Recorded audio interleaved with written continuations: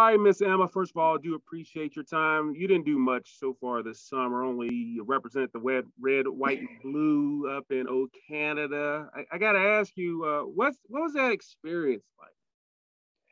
It was really cool. I mean, during like season and stuff, you get to play against some of these girls, but getting to play with them and just getting to know girls and getting to play with different girls from all these different colleges across the country is really cool. It was kind of a quick transition. I mean, you guys just got off super regionals and boom, you're back at it again. I mean, and I'm sure, back in your high school days, you're playing softball year round. Just talk about just making that quick pivot from just a great run in the regular and postseason to go into that. Yeah, I think they asked me if I would come up there right after super regionals, and I mean that's like a great opportunity. So I wasn't going to deny that.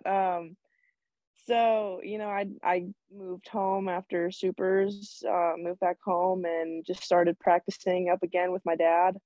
And just preparing for the next thing. Yeah, it was neat. Your dad, Brian, he's awesome. We've done stories with you both in the past. Just talk about just what's it like to have him around. He seems like, he's your biggest cheerleader. Not, I mean, not that no one else in your family is, but it seems like he has had a big role in your softball career. No, yeah, definitely. He was my pitching coach for about, I guess, 10 years before I got to Tech. So, it's nice also being able to practice with him like before I went up to Canada because, he knows a thing or two about what I'm doing. But yeah, and he still catches me and everything. So just yeah, being able to, have that bond with my dad that we can go out and practice and he can be my coach and then we come home and he's just my dad. But he got a pretty good birthday present too. The game that I pitched up in Canada was his birthday. So I said happy birthday to him after the game.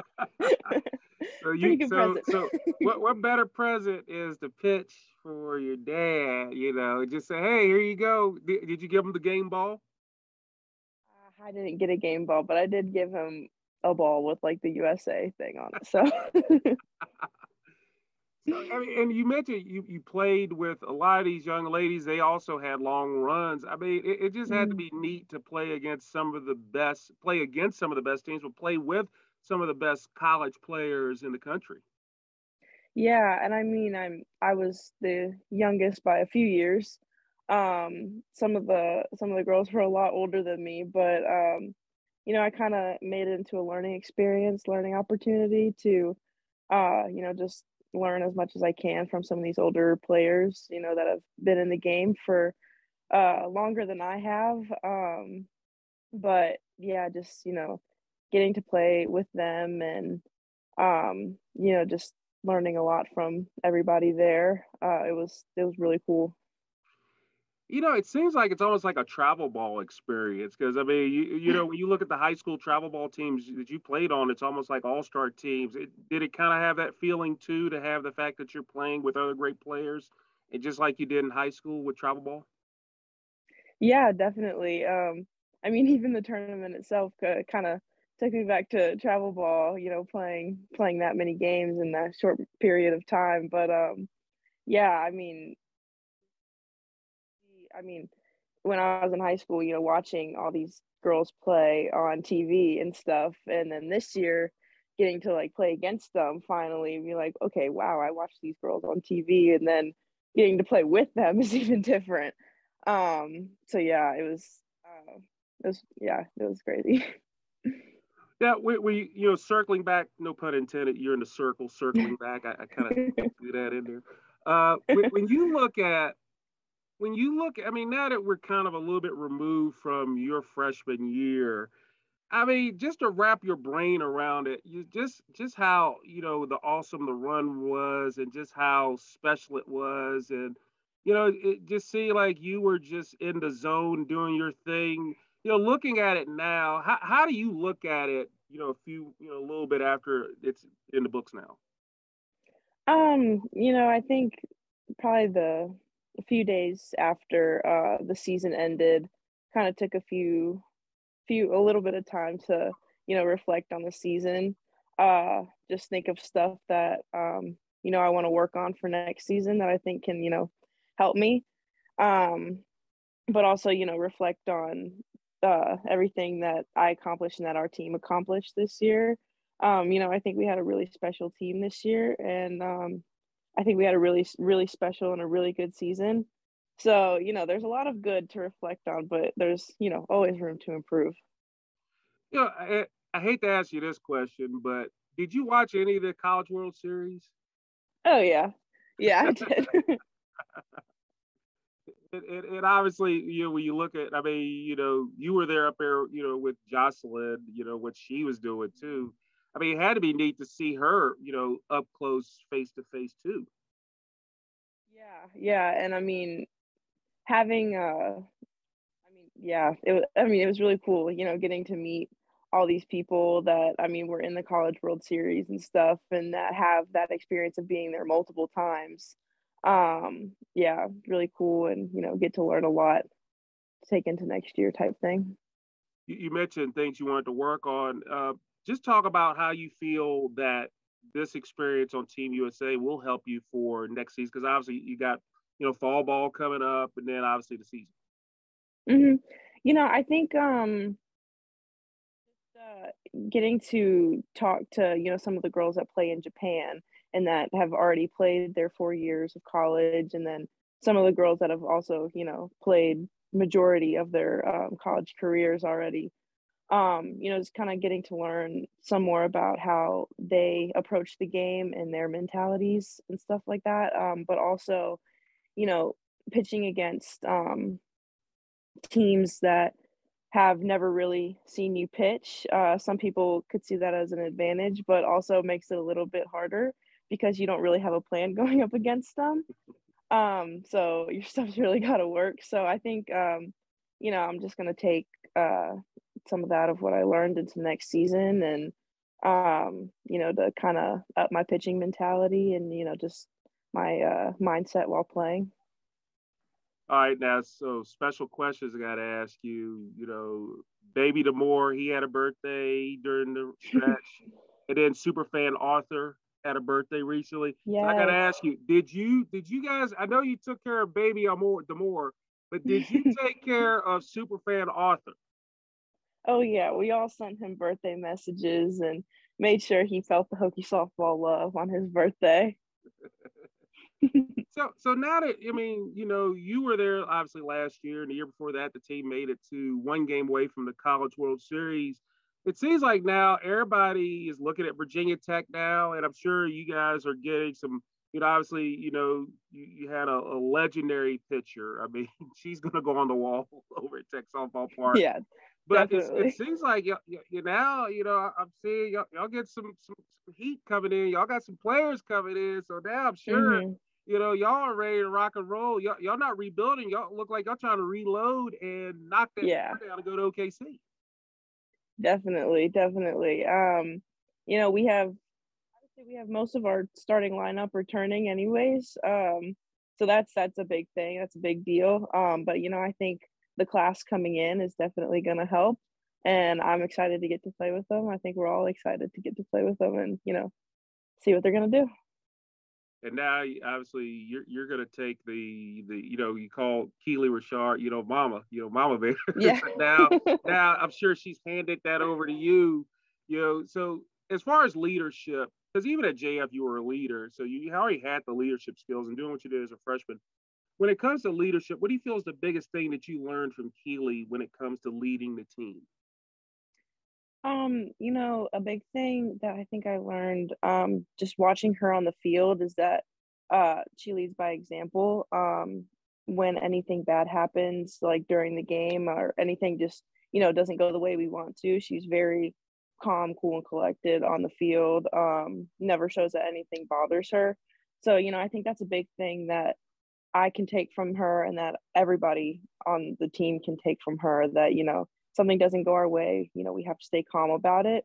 and just think about, what we can do better to improve. And I think that's a big thing that I'm gonna take into next year, and that, I think everybody will take into next year, just remembering how she handled situations during the game and outside of the game, and just following that lead.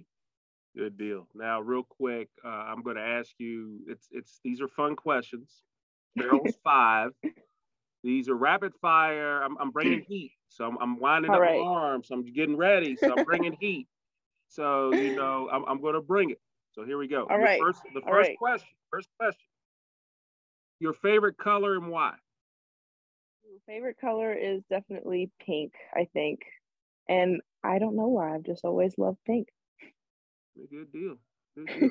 I figure you'd say red or black or maroon and orange, but in high school, I always had pink batting gloves. Yeah. What uniform I had on, I had pink batting gloves. Good deal. All right, here's a fun question. You have a lot of Ks, a lot of strikeouts. Do you prefer to strike out someone when they're swinging, or do you prefer to strike out someone while they're looking?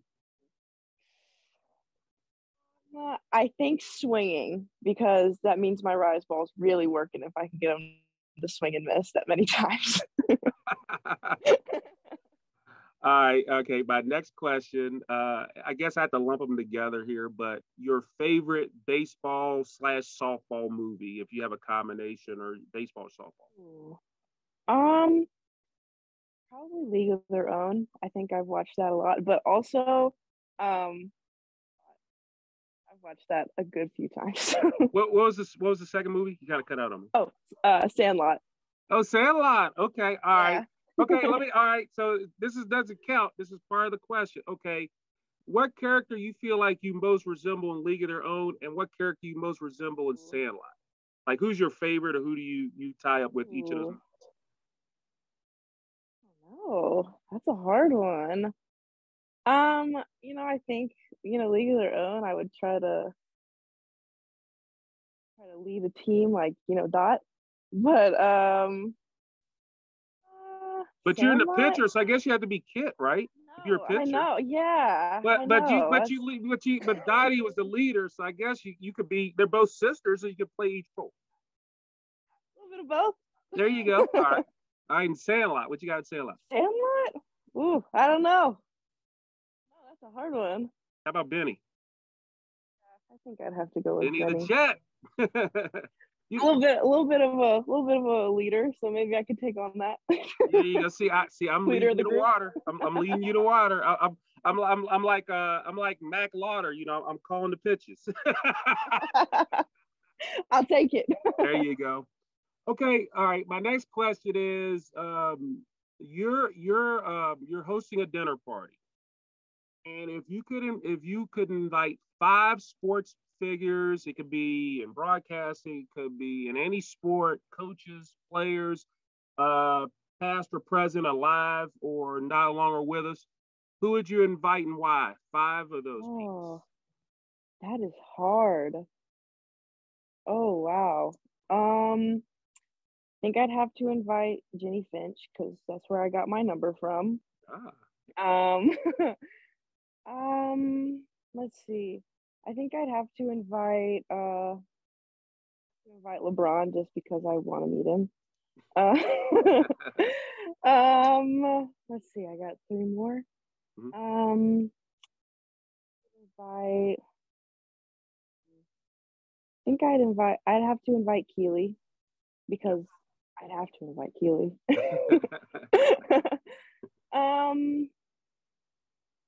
I'd have to. I don't know. Who else I'd have to invite? Probably Mike Trout. Same number. I have to invite him, and then invite you. Oh, okay. All right. Well, thank you.